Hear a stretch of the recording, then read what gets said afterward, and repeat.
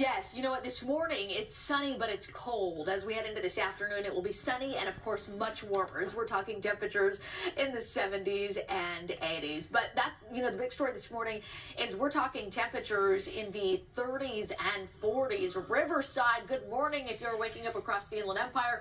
It is 45 degrees. We've got winds coming out of the northeast, offshore winds about 5 miles per hour. The good news is no advisories to tell you about this morning. I know it's been quite a windy week, so we'll still have that weak offshore flow with us this morning and really this weekend. High pressure, that is going to bring us some warmer afternoons. So San Bernardino, temperatures in the 50s to start off the day. We've got 70s headed your way. Temperatures even in the 80s by this afternoon.